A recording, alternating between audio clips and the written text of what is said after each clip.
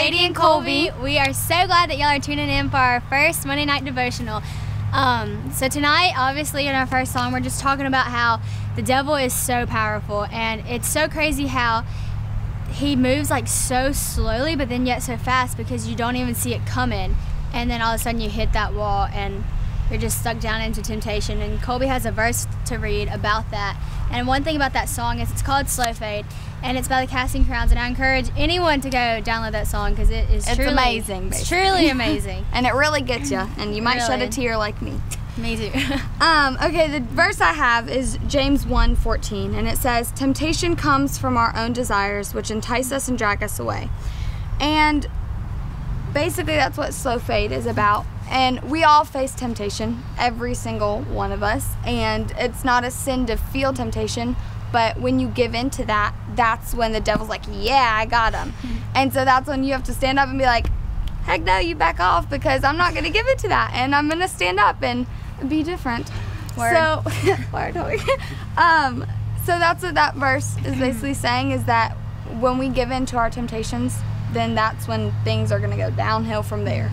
And he works he's so smart because he gets you in the places that it's just something real small. It's just a little choice that you make, but the choices lead into bigger decisions and bigger decisions, which make you get totally lost in sin and you don't even realize it.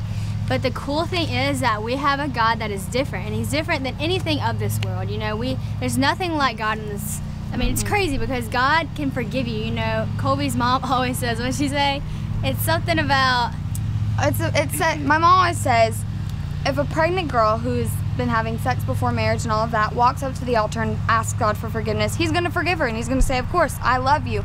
But when she walks away from that altar, she still has the consequence of, she's still going to have a baby. And the baby's a good thing. It's not a bad thing. But she had sex before marriage, and she still has to live with the consequences of that. And so, yeah, God's going to forgive you, but you still have to face some of your consequences, so you can't just run away from them. So don't give in to sin. Love God.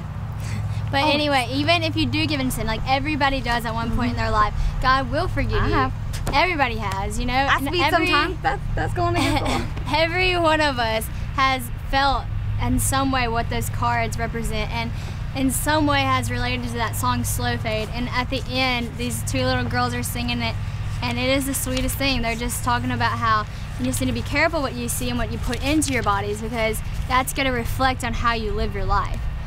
Another verse? Okay, 2 Timothy 2:22, and it says, "Run from anything that stimulates youthful lusts. Instead, pursue righteous living, faithfulness, love, and peace. Enjoy the companionship of those who call on the Lord with pure hearts." Surround yourself with people who are going to build you up and are going to help you in building your faith and helping it grow stronger and stronger, because that is what's going to help you sustain from all of those temptations. I got this girl right here where we help each other all the time. We keep each other accountable, and we make sure to say, hey, you know, what's the Bible say about this? Or, you know, like, we help each other with that, and that's what everybody needs, and it's awesome to have. Find friends like that, and if you don't have friends like that, talk to your Call friends us. about it, because you know what? More than likely, they're gonna want the same thing as you do. Just y'all are too scared to admit it. I don't know. It's just hard because you give in to temptation. But if you are that one bad person in a good crowd, that's hard to do, you know, because the good is more powerful than the bad, and it's just something that you need to surround yourself with. If you're friends with people like Colby, like, since I have a friend like her, she's gonna keep me accountable. If I'm doing something wrong, she'll be like, girl, snap out of it, you know. Find somebody like that. Find somebody that will tell you if you're doing something wrong, because it really changes your life, really. You might think you won't want that, but you do. It's nice to have somebody say, hey, what are you doing? Now, our last song today is talking about who we are, you know, who we are. What I Am Different is. We are different, and we are a child of God, you know. That is different in this world, and it's sad that it's different, but you know what?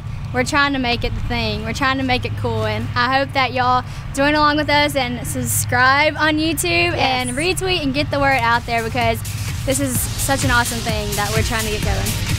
Thanks, everybody. See you next week.